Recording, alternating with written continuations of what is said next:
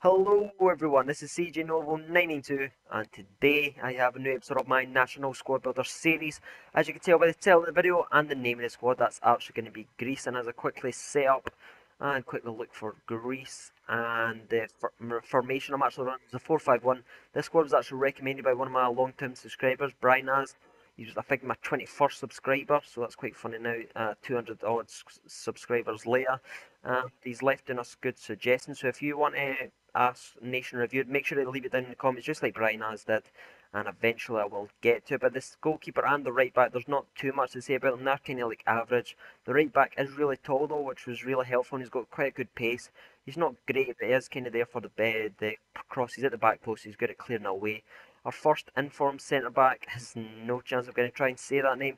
He's at 70 pace, 8 free defending, and 8 heading. Actually, because I can't say his name, I call him King Leonidas, like from the Sparta movie, because I think he just kind of looks like him a little bit. This is Sparta. No, I cannot believe I just done that on YouTube. Anyway, we're going to roll into the other informed centre back, and he's actually from the German League as well. When I actually was looking for centre backs, I thought they were kind of the same person, like just transferred cards or something like that. I didn't realise there were two, because that's quite funny, two Greece players in the German League with two informs. But they've got very similar stats and really good. A left back, he's kind of an overall good player. He's not the fastest, but he's kind of got good defending. He's also got 70 shooting, which is quite a surprise. Our right mid, however, is someone with a lot of pace. Well, on card it does say he's got 90 pace and 80 shooting, but his pace does not feel that great at all, and his shot is really not that great either. No idea why it says that. But one man that does live above his stats is, I'm not even going to try this name again. Everyone knows him. He's the 5-star skiller. Someone I really wanted to use in the squad. Kind of built the squad around him. He's my first signing in the squad. Really enjoyed playing with right or left foot. He's really good. And he's obviously that 5-star skills. My centre mid's another 5-star skiller. Futakis, I think that is. Woohoo, I've named the one in the entire squad so far. But he's in a 5-star skiller as well. He's got great stats. He loves to go forward.